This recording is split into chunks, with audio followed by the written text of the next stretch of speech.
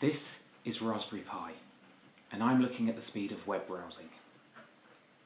So I'll launch the Midori web browser. Now, there's a couple of things I'm doing to make this faster.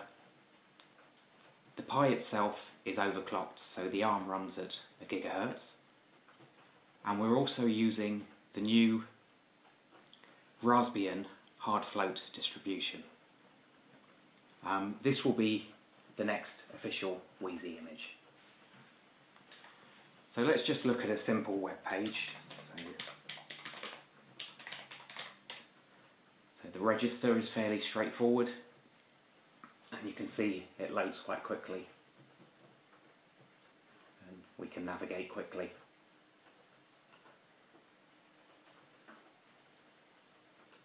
So there's no problem with simple websites.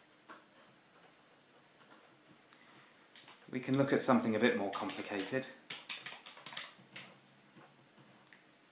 The BBC's website comes up reasonably quickly. You know, it uses JavaScript for kind of navigation, and again, it seems to be running fairly well.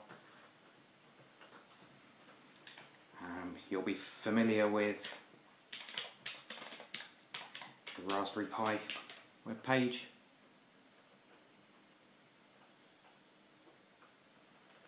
Again, it's come up fairly quickly,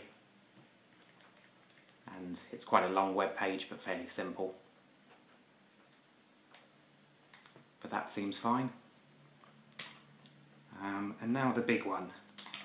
So this famously got us slated for being very slow rendering Engadget's web page, which is a bit of a monster.